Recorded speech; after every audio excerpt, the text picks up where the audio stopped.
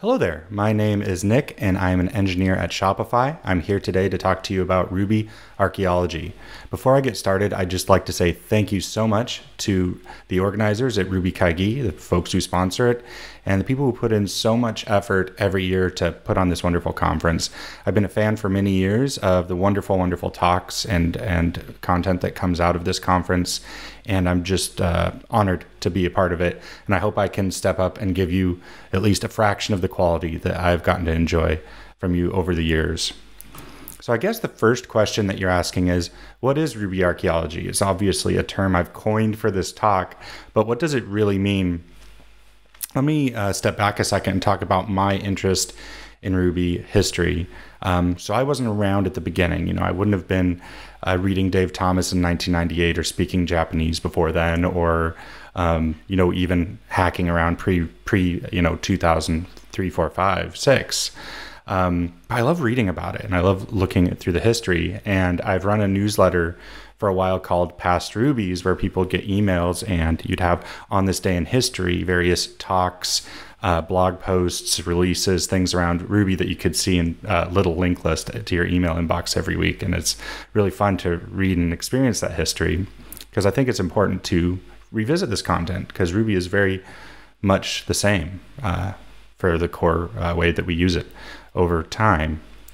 I've even written adapters, so whenever I find a resource that was written back in the day, these objects can be passed a date object, and then they'd give me a bunch of links that I could open and then read through the history. So I actually automate this with Ruby scripting. I've also written a gem in the past called Portal Gun. It's if you had, say, a corrupted gemfile.lock, or just struggling with dependencies, you could pass into an executable your gem file and a date object again and get a gem file that points to a particular point in time. So if you knew in March 2011 your repository and gem file worked, you could pass in that date and it would give you all of your dependencies with the latest stable versions from that point in history.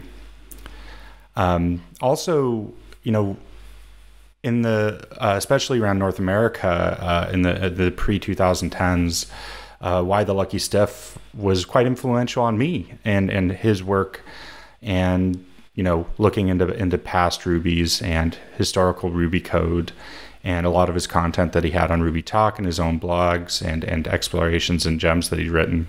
One of the last tweets that he wrote before he disappeared in 2009 was, "Programming is rather thankless. You see your works become replaced by superior works in a year, unable to run at all in a few more." So for this talk, I'm saying, let's run some old code. Let's do this. So the first thing that I'd like to do is talk about setting up a 2009 or 2008. We're going to jump between 08 and 09 in this talk. On a 2021 machine. I lost several days to this. It's actually quite a tricky ask and something that's not super easy to do. You can't just use RBN for RVM or something, because funnily enough, you're not meant to. Ruby 1.8 and Ruby 1.9 were end-of-life 7 years ago. Over 7 years ago. And if we're using Ruby 1.8, spoiler, we're going to use that today, it hasn't been the latest, greatest for 14 years. So there's a lot of good reasoning to upgrade and keep your Rubies going and not support older stuff. But I believe that looking to our past is important. We have a very mature language here with a feature-rich, robust ecosystem. And I think to continue to progress forward with the language, we must keep an eye on this old code, patterns, styles, and debates, because we'll just write Ruby the way we've always known and not really think about alternative ways, because we can narrow down onto one track of writing a language that's actually a very sharp knife that you can use however you want. So let's get started. Here's how I got it done. The first thing I've decided is I can't actually run it directly on my machine, but I can get a Vagrant box set up that was appropriate to the time. We were very lucky that we're able to access older versions of Ubuntu, is what we're using today. And if you've never used Vagrant before and have no background, that's fine. You just brew install it And with these 3 commands, you are up and in a terminal in an operating system from a very long time ago. But you're only part of the way there at this point. You don't just get to code in Ruby. You have to worry about your dependencies. So the sources.list, which is a file in Ubuntu that says where to get dependencies, is pointing to a modern day repository, which is not going to have any of the dependencies that you're going to want for your 08 or 09 environment. Thankfully, there is a way we can point to older packages, because just like there's an old version of the operating system out there, some folks at old releases maintain the old dependencies. So using sed here, I was able to update my sources.list to point everything to old releases, and voila, whenever I run apt-get, I will be getting the old updates. Obviously, this isn't a perfect system, because when you say old, you might be asking, what old? What time in history? But this works for our purposes today. Also, debug like you're in the past. If you have a question, don't think, oh, I'm in an old environment, and specify that. Just, you probably don't do this often enough, but in Google, just type in the date and then go back in time and debug. So if you have a question about Ruby or something to do from 2008, 2009, then just plug your date in here, and it's actually quite slick, and you do feel like you're in the past. So with this setup, I actually just straight up installed Ruby directly and got 1.8.7, and it worked. And that was pretty cool. Ruby gems did install, but gem install wasn't working because it's just the protocol for connecting to Ruby gems today isn't perfect. And Git also installed, but we had a few problems. Git doesn't want to talk to GitHub. That probably doesn't surprise anyone here. So you can't git pull, git clone, any of that lovely stuff. So we're pretty hamstrung if we can't gem install or git pull. But I had an idea here. We have the .gem files on downloads on rubygems.org. And I have a system that's strong enough that can download files from the internet generally directly and install from the .gem file with the Ruby gems that I have. So if you look here and I use wget and I pull down an exact version of an old gem, and then I just do gem install local, and all of a sudden here we are back in business. You're gonna have a lot of other dependencies that you're probably gonna want to install to use some basic gems, but that's just because you've got a very blank box here. So, okay, you are set up, you are ready to code some old Ruby. So let's look into some old Ruby code together with our new system. Nokogiri. You are possibly quite familiar with this. This is the industry standard for HTML parsing. A tremendous amount of gems rely on it. It's got, I believe, hundreds of millions of downloads. Mechanized, other gems require, popular web frameworks also do too. And I think that this is a great one to start with because you know it. It's around today. It's strong. It's robust. But it was also releasing in 2008 for the first time, which is perfect for us. So we can actually go to the version of Nokogiri, something we're familiar with the API, play around with it and expect it to behave well on our old machine. And then, we can actually look at the code from the time. So without further ado, let's get into the demo.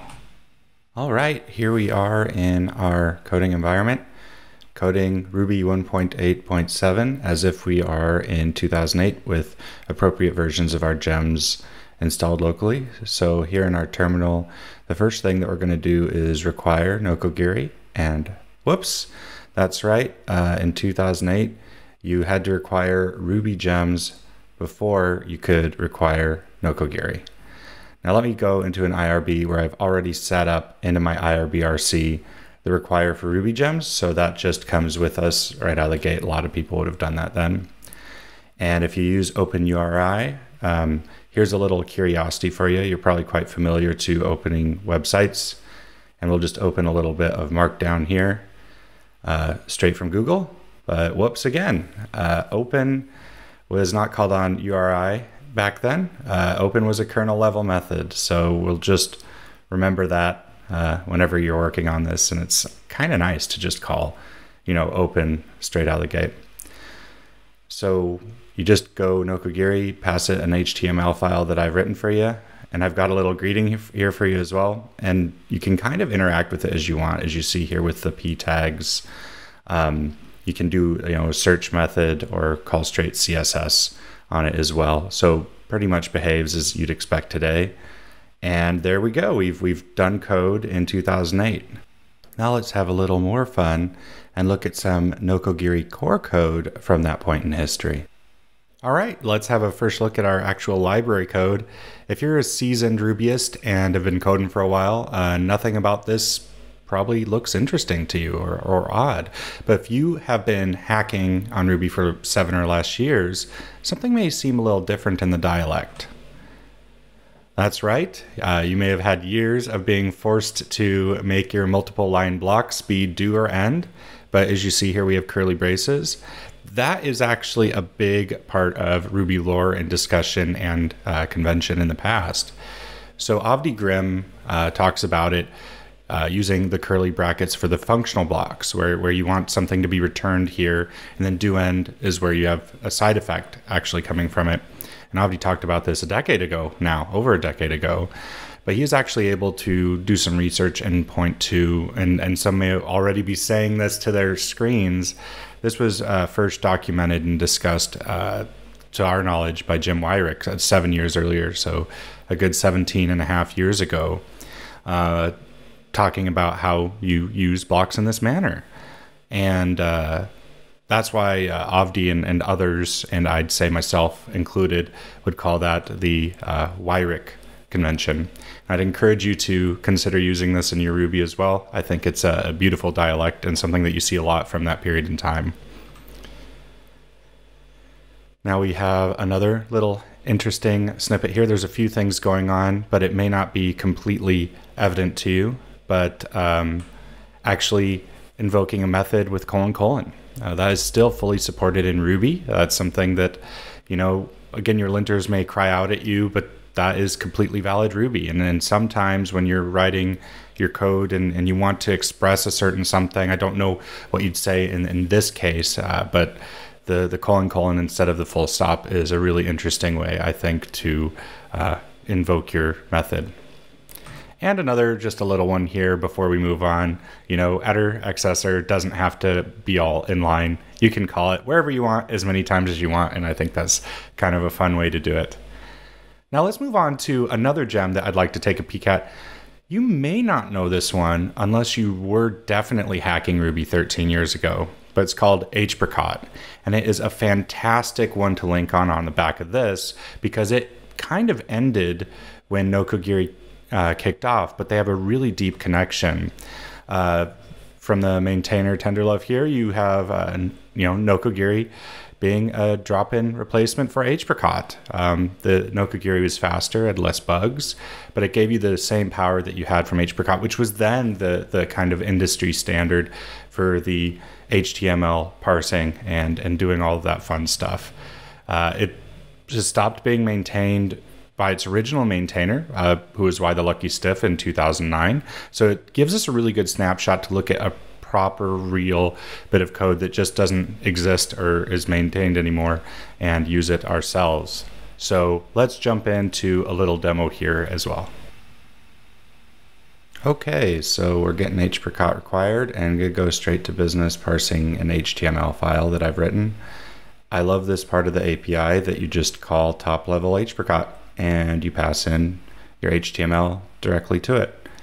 So we're going to read that out. It's not as pretty for the output, but we do have it, and we've got our doc assigned. So we're going to set up an empty array to start. And I just want to have a look here. So with our instance variable that we've assigned the output, we can do a / table tr to parse it, which I think is a really elegant part of the API. We're going to iterate through our output, and I'm going to take each row's inner text for the cells. And if it's premium lamb, these are types of meat, I want to know where they're from. Of course, we have a little arrow you get to see there.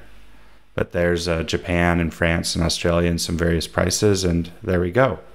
So with that, let's hop back into Apricot core. All right, now let's look into our apricot code here. And this is quite fun from the very beginning, because if you have a look, we see that we have this def apricot method, right? You never see methods with a capital at the beginning, but then it aligns with apricot module itself. But it gives you that ability to do what I like there, which is just calling apricot immediately after the require and passing arguments immediately into it. As you can see, it accepts a block, and the block is the beautiful part that lets you set your options for running apricot. The second thing here is self is apricot. This is an idiom or even just a dialect that you don't see as much anymore. But def apricot.make is the same as def self.make. And that's something I'd like to see a bit more of in Ruby. I know we have conventions for good reason, and we want code to be readable by everyone. But I think if you're writing your own code, you get to have fun and have, it's kind of like you're still speaking English, but maybe you're in Australia or maybe you're in Canada. And there's these different things, which is quite fun to see. Also, we have the blank slate class, which was made famous around the time. It provides an abstract base class with no predefined methods except for __ send and __ ID and obviously instance eval. If you have classes that depend on method missing, say a dynamic, base class, then you are able to use this to do some pretty cool stuff, as you see, like with apricot. And this is a pretty handy one to use. So then we're going into the config here. There's a little bit going on, but let me highlight this for you again.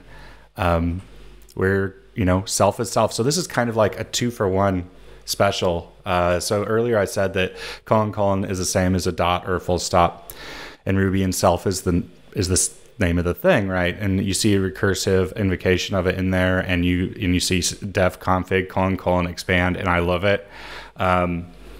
It's funny how we have it referenced in this way. There's the whole Ruby thing where we have the I think from Lisp the hashtag reference as well. But people were talking about this and how to use a self, and class self is another way, but this is Ruby Talk in 2006. It's been a long debated thing, but there's a lot of fun ways to use it. Also, you probably are a bit more, this is just a quick one, familiar with alias as opposed to alias method.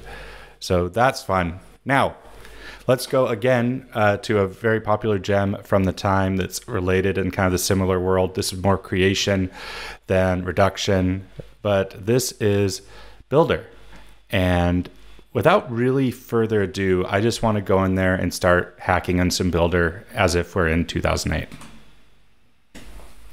Jim Weirich was the maintainer of Builder, which is used to build XML markup in a beautiful Ruby-ish way. As you can see, initializing it here, we're using our hash rockets, which were the way of the times. They're still supported, but they were the only way to go then. And just let's look at this markup, right? So you just pass in a block, you call it .person out of having not said what a person is. Same with .name and .phone. You can sense some method missing being used, and voila, you have valid XML coming out, which is pretty neat. And it just almost instantaneously works as you'd expect, like Matz's principle of least surprise, but with this library. You know what this is going to output, even if you've never seen Builder before, right? And I think that is beautiful. Now let's go a little bigger, even a little deeper. And let's see if you can see what I'm trying to do here before I tell you what I'm trying to do. Yep, it supports passing Builder to itself or even as an argument, as you see on the third line. So it really does do whatever you want it to do. So having looked at that, now let's step back one last time and have a look at the internals behind Builder. Hey, there's our friend Blank Slate again. Yep, Apricot, I believe, took inspiration from Blank Slate, which Jim Weirich, who wrote Builder, talked about at conferences around the time and implemented himself. And you can see it dotted around Ruby at the time and still even around a little bit today. You also see the use of the AND keyword, which is become kind of a no-no these days, and I think it shouldn't be. I think if you think of and in the correct way, that it could be a really fun part of your code. Same with OR. Again, I'm going to quote Avdi Grimm here, and I'm going to directly read this out. So I think their reputation for being confusing stems from thinking of them as Boolean logic operators at all. If you think about them that way, then you have to keep remembering how they differ from the double ampersand and pipes. Whereas if you think of them as a control flow only, in the same vein as if and unless, they have a lot more self-explanatory, self-evident. So you can think of it about the reverse of if. So instead of an inline next if foo equals 1, you could do foo equals 1 and next. So that's a little thing that you can spice up your Ruby code with, and I love the readability of it. And for our last little bit of demo, this is going to be the last library code I look at. You get to see once again the curly brackets returning a value with the Weyrich principle in Weyrich's original code there in the rake file. So that's it. That is all of our digging for today in the code. I've really enjoyed it. I hope you have as well. I'd like to talk about, a few projects that'd be fun to dig into. There's a really fun, small micro framework for the web called Camping. At the time, I think it'd be interesting if we could get it, this old code running on some hosted boxes to actually serve up a few websites off of Camping. There's also Unholy, which converts Ruby to Python bytecode and recompiles back to Python. It was quite common early 2000s for people who loved Ruby so much. There was a time when you couldn't really get paid to do Ruby. A lot of people won't believe that, where you'd actually use your Ruby to convert it into the language you were getting paid to write. And I think Unholy would be another fun one to dig into. For future considerations around this, because I am going to keep digging, that is what I do. I'd like to have my box maybe have an executable like Schwad install that wraps around the steps needed for gem install locally. So you could just pass the gem name, it'd find a gem for 2008, it would pull it down, it'd do the local install. And I'd also like to link into some of that into the cloud again, so people can maybe hack without having this whole setup. I think you should become a Ruby archaeologist if you love Ruby, if you love the talks. I've been talking about years and years of talks, but there's years and years and millions of lines of free code sitting out there waiting for you to play with it. I've shown today, you can run it, you can work in it, you can get it up and running and have revelations and explorations and explore new dialects and new ways of writing code. If you're just writing in the same organization all the time, you'll develop one flow and you'll maybe miss out on some of the beauty that you get from the language. And I believe this so strongly that I'm giving you a gift today. My gift to you is a box. If you go vagrant init schwad/Ruby_archaeologist and then vagrant up, you will have this exact same environment that I built by hand today. That's right. With those two commands, you could vagrant SSH into a box and start running all your Ruby code. The 3 gems that I've demoed today are in that box, so you can do the exact demos that I've done and have a heck of a lot of fun. This will be free and out forever, and I may even update it with fun new features as time goes. I have another bonus. Remember this? Yeah, that is also 2008 Ruby code for 1.8.7 that was music that was written. But why didn't I feature it in the talk? Because not all code dies a death and is unrunnable in a few years. This is the same exact gem that had its last release in 2008, or possibly even earlier if I don't recall correctly. But it runs on Ruby 3.0, and that was running on 3.0 today. So go and write your own theme song as well on Bloopsophone. Thank you very much for your time. Here's some information about the stuff I work on, and if you'd like to contact me and get in touch, I'd love to hear your experiences with historical Ruby, things that I missed, things that you find interesting. And once again, just thank you so much and enjoy the conference.